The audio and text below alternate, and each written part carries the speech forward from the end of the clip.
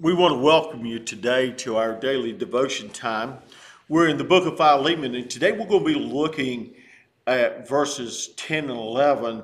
Onesimus, who was begotten, born again. Before we do, let's pray.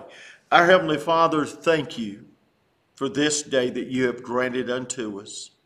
Thank you, Lord, for the privilege of sharing your holy word. Lord, to be able to unpack just a nugget of the richness of who you are. Bless my people in the name of Christ. Amen. Now, Paul had led Onesimus. We know Onesimus was a slave. Now, he had led him to the Lord. And I want us to remember now, Paul was in prison.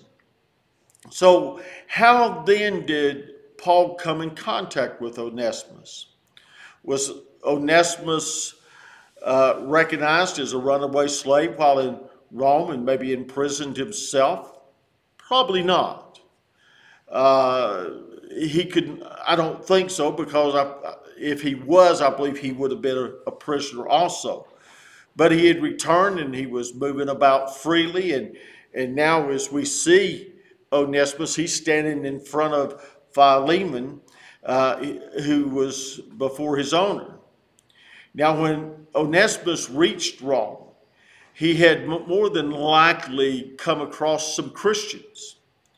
And these Christians befriended him, like we should do with everybody, and introduced him to Christ, introduced him to Paul, and then I think Paul was probably the one who actually led him to the cross. Now, Paul didn't pull any punches. He readily admitted the wrong that Onesimus had done. He said he had been unprofitable. That is, Onesimus, you've been kind of useless. Sounds kind of harsh, but true. The ideal is absolutely of no use, just good for nothing. But now he says he's profitable because he says it has accepted Christ and was of the greatest use to Philemon and to Paul. For what reason? For the kingdom of Christ. So how can we look at this and how that it would apply today? Jesus Christ changes lives, does he not? I know he changed mine. He could take a useless, unprofitable, good-for-nothing person and make the most useful, most profitable, good person imaginable. Jesus Christ can take absolutely nothing and make something out of that person, no matter how low that person may be, how far that person may have sunk, how far that person has gone. No matter what that person has done, Jesus Christ can change a person. Hallelujah. Make him the most useful person in the world. How? Jesus Christ takes a person and creates him anew, brand new. Christ gives that person a new birth, makes him a new creature, a new man out of that person.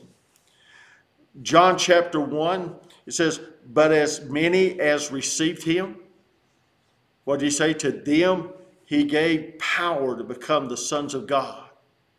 Even to them that believed on his name, which were born not of blood, nor of the will of the flesh, nor of the will of the man, but of God. Now, when we think upon these things, I want us to ask ourselves some questions.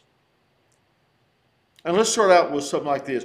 When Christ came into your life, what were some of the biggest changes, or maybe you could maybe just say, what was the biggest change that you noticed? Then, how does Jesus Christ continue to bring change in your life? Why do you sometimes resist change? Because we do. And how will others know that you are changing? Now, in theology lingo, we call this transformation, but it's just changing. How will others know? How do they see that change taking place in your life? Let's pray. Our Heavenly Father, we thank you for this day that you've given us. We thank you, Lord, for this passage here in Philemon.